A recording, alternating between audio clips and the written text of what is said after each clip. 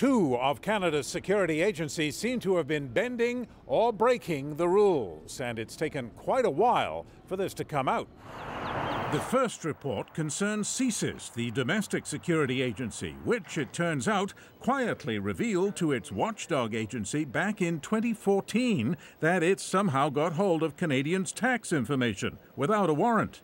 The watchdog, the Security Intelligence Review Agency, known as CIRC, then discovered that this was not an isolated incident of a single intelligence officer obtaining information improperly from CRA. There were multiple instances of a particular CSIS office obtaining information from CRA absent a warrant. What's more, it says, the federal court and the Minister of Public Safety were advised that all of the CRA information obtained absent a warrant had been deleted from the operational database. In fact, most of the information remained within the database.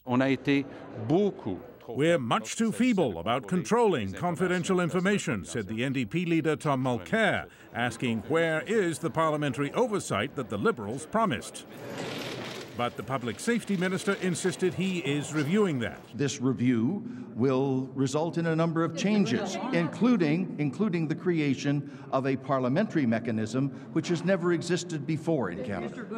But a second spy agency is also under fire, this time the Top Secret Communications Security Establishment, CSE.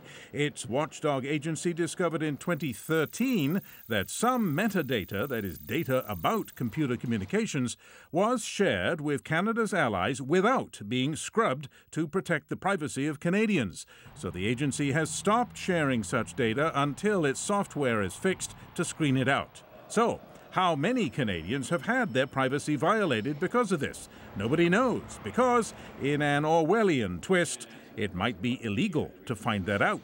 By us actually trying to dig into that answer itself, we in itself will be actually violating the law in digging up that type of information.